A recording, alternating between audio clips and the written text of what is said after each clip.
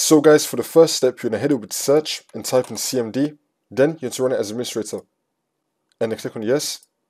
And then once you're on this, you're going to type in sfc/scan now, and then click on enter. Then you want to run the scan. We can run the scan in the background as you complete the next steps in the video, so you just want to minimize this. And now for the next step, you're going to head over to search and type in services. Click on it.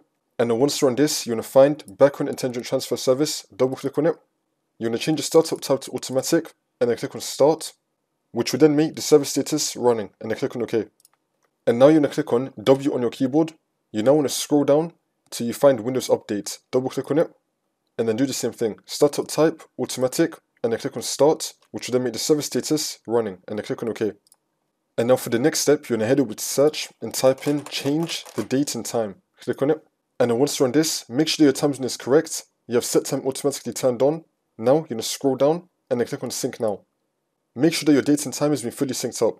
And now for the next step, you're going to head over to search and type in troubleshoot settings. Click on it. And then once you're on this, you're going to click on other troubleshooters. And now you're going to find Windows Updates. Click on run. And now this will come up. Wait for this to load. And if you get something like this, you're going to click on next. Wait for this to load. And then once troubleshooting has been completed, you now just want to restart your computer. And then the problem should be fixed.